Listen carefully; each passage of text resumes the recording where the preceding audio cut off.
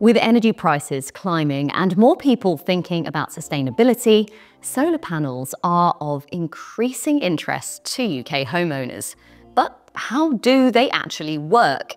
And are they worth the investment? And what do you need to consider? If you're curious about solar power but don't know where to start, then stay with me. Solar panels, also known as photovoltaic PV panels, turn sunlight into electricity. They're made up of tiny cells, usually silicone, that generate an electric current when sunlight hits them.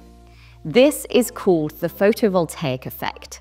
That electricity starts as direct current, or DC, but your home runs on alternating current, or AC.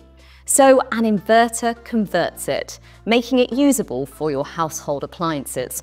You can use this electricity right away, store it in a battery for later, or even sell excess energy back to the grid. Not all solar panels are the same, and what you choose will largely depend on your budget and space. The most common options include monocrystalline panels, which are the most efficient but also the most expensive, and polycrystalline panels, which are slightly less efficient but more affordable. Then there are thin film panels, lightweight and flexible, but not quite as powerful. If space is limited and you want maximum efficiency, monocrystalline is your best bet. But if you're after a more budget-friendly option, polycrystalline or thin film could work well. There are a few big benefits to solar. First, solar panels can help cut down your energy bills. Over time, the savings could even cover the cost of installation. They also make your home more energy independent, which means that you're less affected by rising energy prices.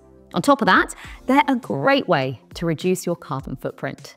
And if you ever decide to sell, having solar panels could even boost your property value, as energy-efficient homes are becoming more attractive to buyers. Like any home upgrade, the cost depends on several factors, things like the type of panel, system size, and installation fees all play a role. Before you commit, there are a few things to check. First, your roof. Does it get plenty of sunlight? South-facing roofs are ideal, but east or west-facing ones can work too.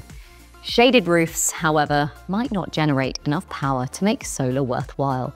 You'll also want to make sure your roof is in good condition and strong enough to support the panels. And finally, think about your energy usage. Getting the right system size for your home will help you get the most out of your investment. Efficiency depends on how much sunlight your panels can convert into electricity.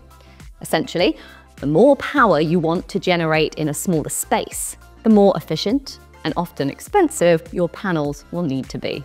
Solar panels can be a fantastic way to cut down on electricity costs, but even for bigger savings, consider pairing them with other energy-efficient measures, switching to LED light bulbs, using smart home systems, and upgrading to energy-efficient appliances can all help reduce your overall energy usage. If you found this helpful and want more tips on making your home energy efficient, make sure to subscribe and sign up for our newsletter. We've got loads of advice to help you save money, reduce waste, and make the most of your home. Thanks for watching.